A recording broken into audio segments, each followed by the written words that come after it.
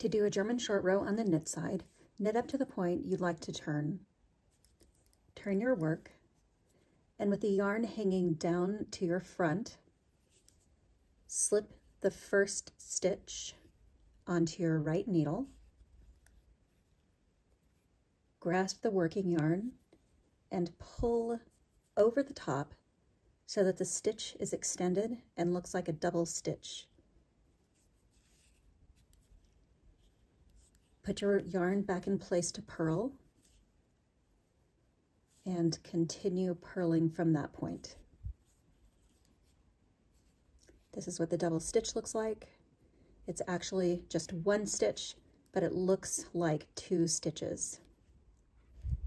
To do a German short row on the purl side, purl to the point where you would like to turn. Then turn your work and bring your working yarn to the front.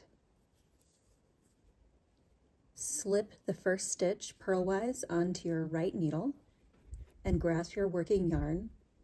Pull over the top until you can see the stitch slightly extended. You don't need to pull as hard on this side as on the other side. Now with your yarn in place to knit, continue to knit across. Again, this creates what looks like a double stitch. It's really going to be worked as one single stitch. When you come to a double stitch, this is on the knit side, work it just like any other knit stitch with your needle right through the center.